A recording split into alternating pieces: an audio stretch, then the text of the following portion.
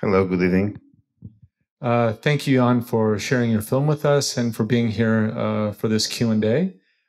Maybe wanted to just talk about the film and what attracted you to the story. It's based on a true story. What made you interested in making this film? I have to say I've never screened a film in a castle. This is something big for me. In 2016, after my first film, The Last Family, premiered, and I was looking for another story, a new story for my next project.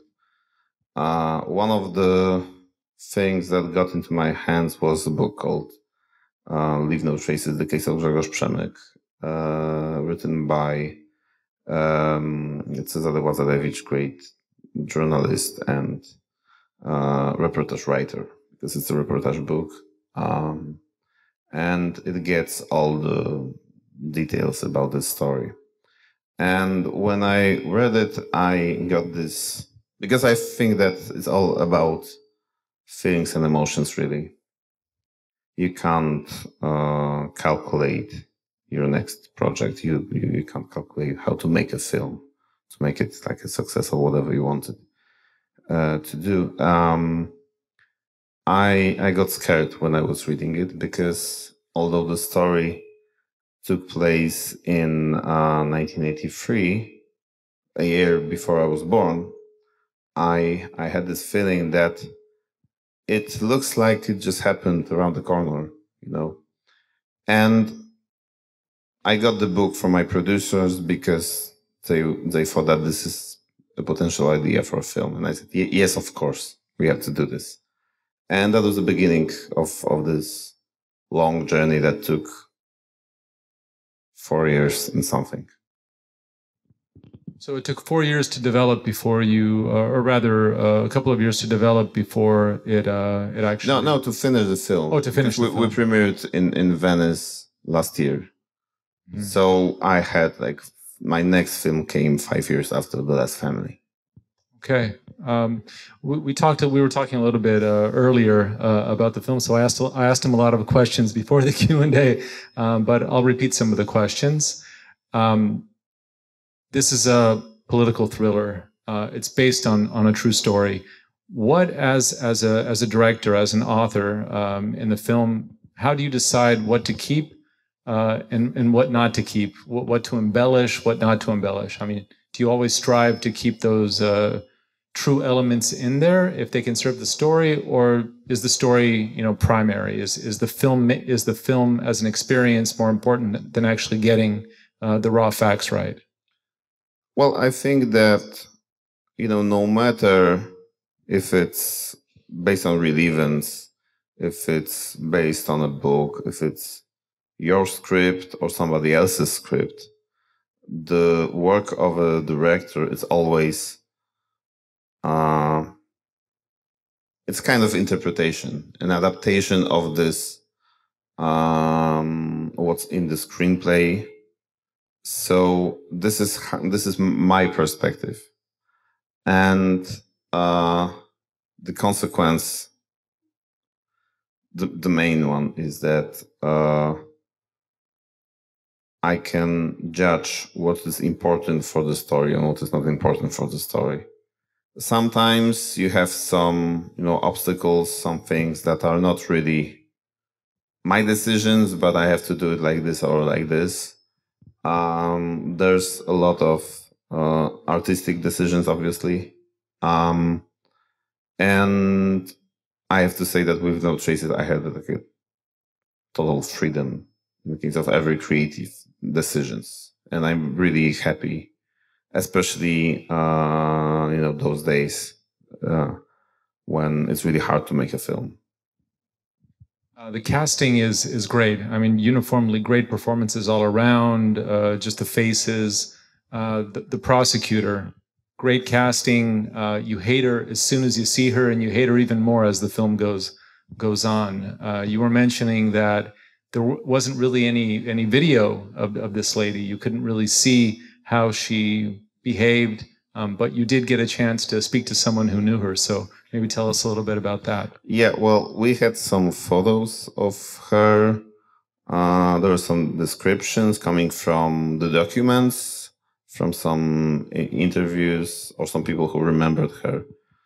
And but it was like, you know, somebody else's opinion. And because she's a she's a really, really interesting character. And I had this feeling that she's almost like, you know, straight from a comic book or something. I actually called her one day, you know, the Joker of the Polish communist regime, and I think that's a good name for her. But I really care about you know, the real story, the roots, the genesis of every piece of this film. So I didn't want to go too far from what looks like was, you know, in real life. And when I think it was in Gdynia on Polish Film Festival, that was Polish premiere of the film, I met with one of the older Polish director who remembered those days, and he told me he met her, and that she was 100% like this. And that was the moment when I got even more scared, because I was like, well, it can't be true. But, you know, on the other hand, I remember when my previous film, The Last Family, we were working on the promotion, and for the international trailer, I think someone's, you know, gave us like a tagline that it's stranger than fiction. And again, with, you know, traces, we had a lot of that kind of things. And this is why I like true stories, that they are so unique and so, you know, multi-layered. This is a very complex story. It had to be a long, it was always meant to be, you know, a long film, not a short one, a multi-layered, not an easy one, not really a comedy. Yeah. Yeah. But there's definitely comical elements in the film, but the tone is quite serious, and it really is a thriller in the best sense of the word. Yeah, but at the same time, you can treat this story, for example, as a coming of age story, because I really like the arc of the main character of Jurek, that he wants to be like Grzegorz. I mean, that smart, that conscious in terms of, you know, legal rights and so on and so on. But because what is happening on this square of the old town in Warsaw is, you know, Grzegorz is saying, you know, he's using his freedom, that no, I don't have this idea. I don't want to show you this idea. Although after a couple of minutes, you see that he had it with him all the time. Yeah, he had it the whole time. So that was his conscious choice.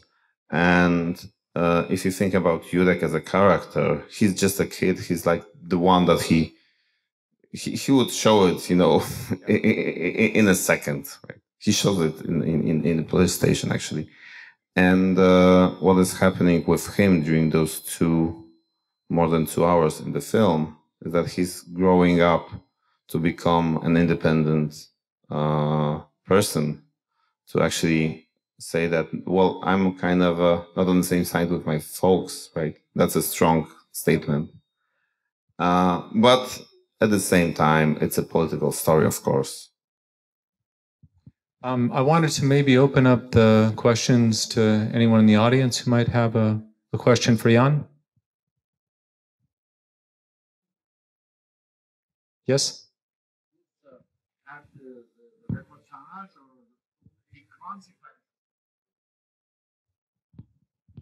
What kind of consequences, sorry?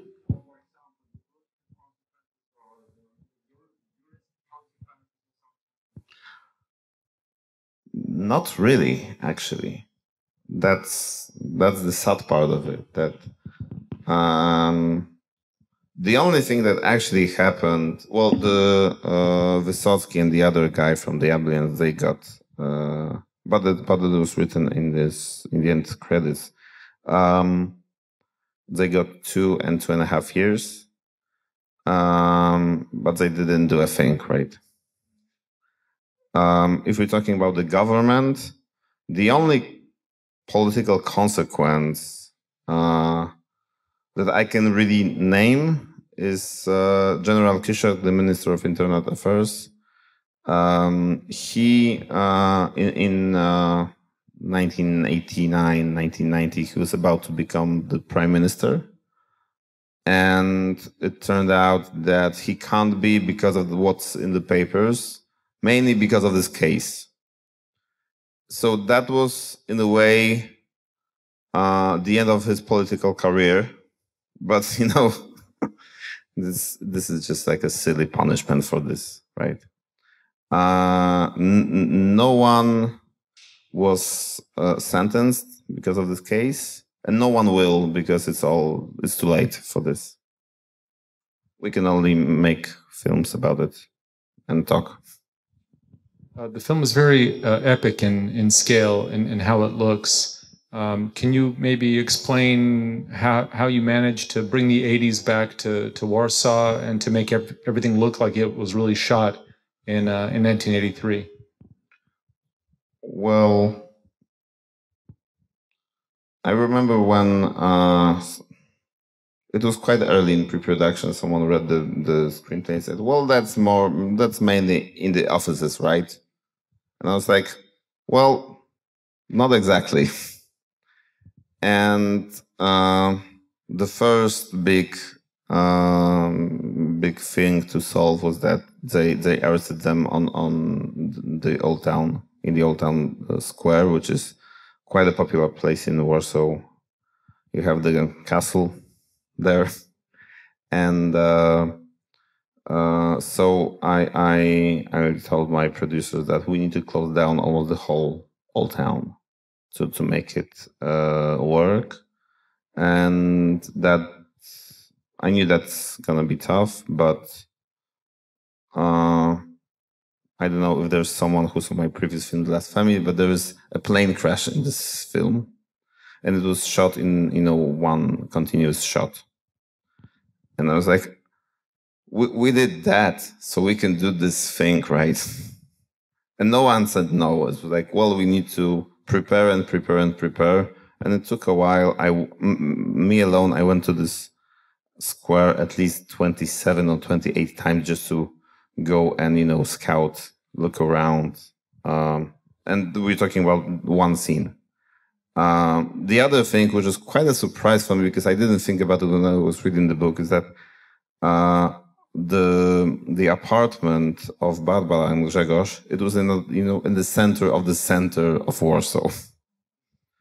And of course the building is unique. And it's like, well, so what, we're gonna build this thing? No, of course not. So we had to recreate the entrance, and it was another, in terms of production design, art department, and, you know, organizing films. It was quite rough, but I'm trying to be very, very precise in what I want to achieve. I do a lot of storyboards. I work a lot with every department in development and in pre-production. So I think it's a huge help, and this is the only way you can do that, actually. Yeah, it definitely shows on the screen. It definitely shows that attention to detail was obsessive, to say the least. Well, thank you once again for sharing your film with us, and thank you all for attending the screening, and hope to see you soon for another screening, definitely at the next festival. So thank you, Jan. Thank you very much.